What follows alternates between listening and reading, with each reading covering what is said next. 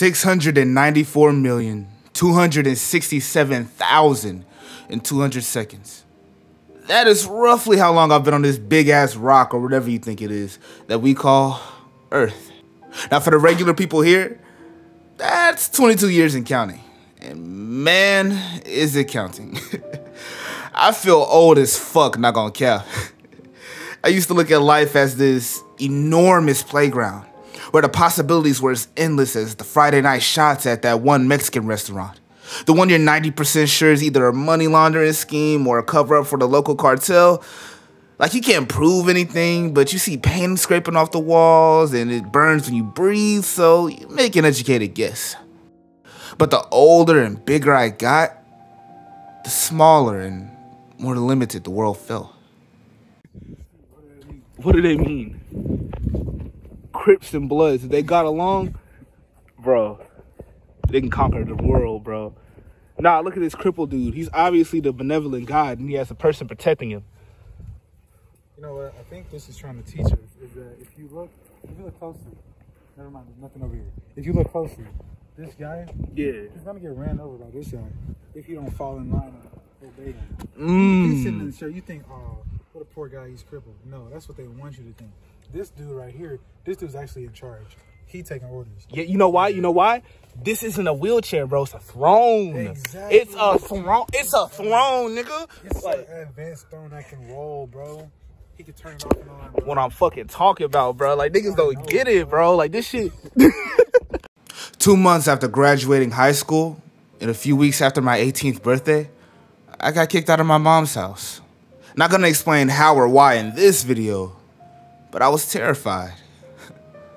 My mom didn't allow me to drive, or have a job, or even socialize outside of school growing up. I damn near couldn't breathe without permission. So not only was I an adult for literally less time than a luxury cruise across Latin America, but the woman who birthed me kicked me out with less than half of the information I needed to survive. So when it comes to living life as an adult, I've had about as rocky as a start as one can have. I eventually lived with my father, who I met for the first time again since I was like 5, like a month earlier at that point. And he was the complete opposite of me. I was shy, didn't know how to talk to people, never been anywhere but my hometown. I kid you not, I couldn't even name 5 restaurants in the area because I wasn't allowed to eat out. On the other hand, my dad was full of energy. He walked forward in life like he had done and seen it all before. He had an open and charismatic way he communicated with everyone. I remember one time, me, him, and my sister, we were walking and we saw a family taking a group photo. Simple. My dad proceeded to run up to them, jump into frame, and photobomb them in the most cartoonish, silly fashion you can imagine. It was like a movie scene. Whole time I was thinking, yo, what the fuck? What if they get mad at us? What's wrong with this dude? But seconds later, they're all laughing. And he left them smiling. Even more than they already were. I was amazed. He traveled often too, due to his work, so he's been to every state in America. Even weirdly named ones like Vermont and Delaware. Like, who the fuck plans a vacation that says, y'all wanna go to Vermont?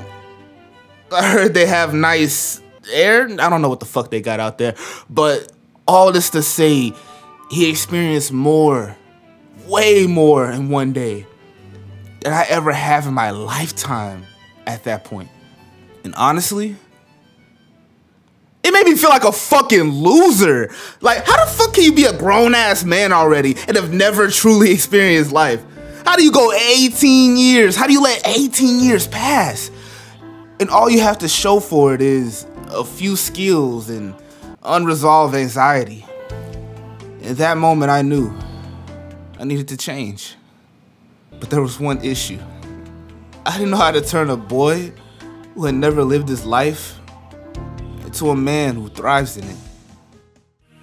You have to be aware that there's something out there, that there's more to yourself, there's more to the world in order for you to want to explore it and then discover it and then start to begin to understand it and then to accept or love it and then transform what you have found. You start with the level of awareness because out of sight, out of mind, simply put.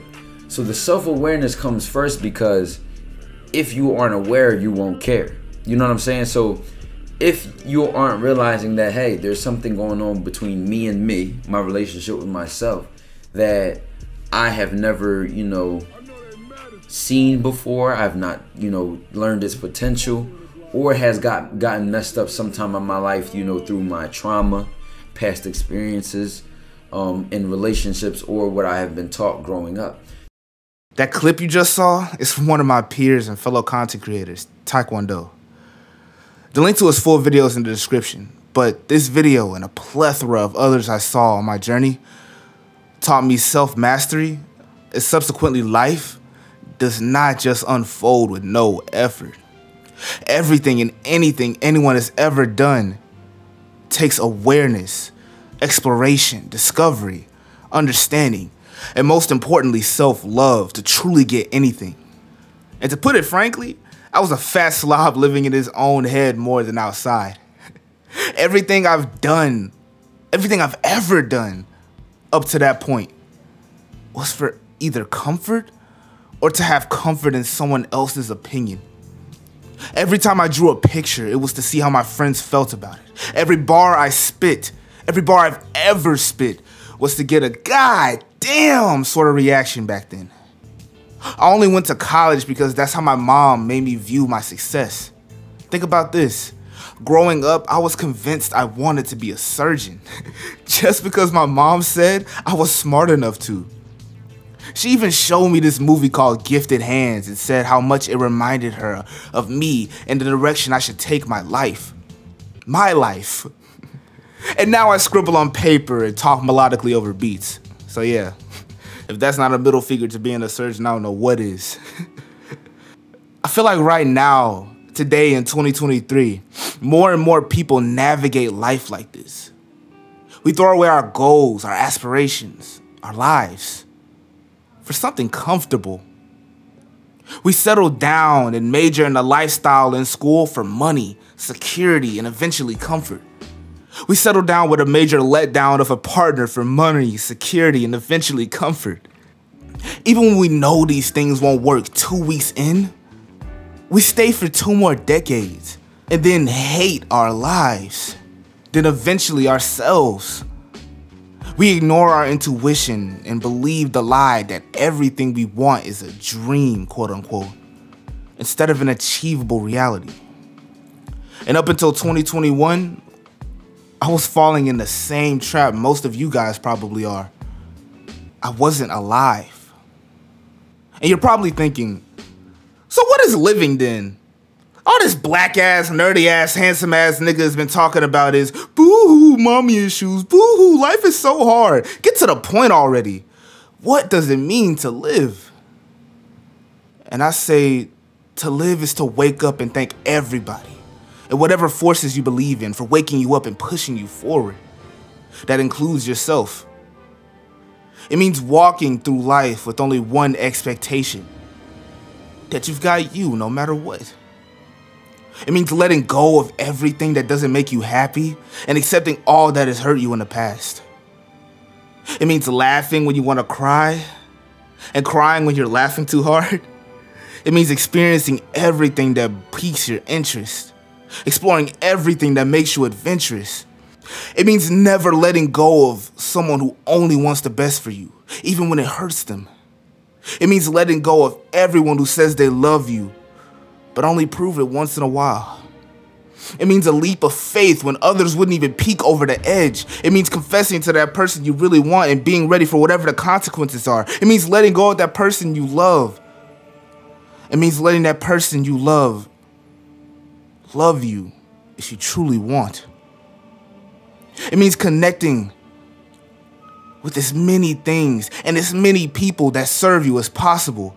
It means growing into a new person every second. My brothers, sisters, neighbors, my friends. What it means to live is everything. Everything all at once. And for however long we're here, it's our job to make sure we confidently have no regrets when we die. I know I won't. I'm the man who can create anything, do everything. I'm the greatest creator to ever live.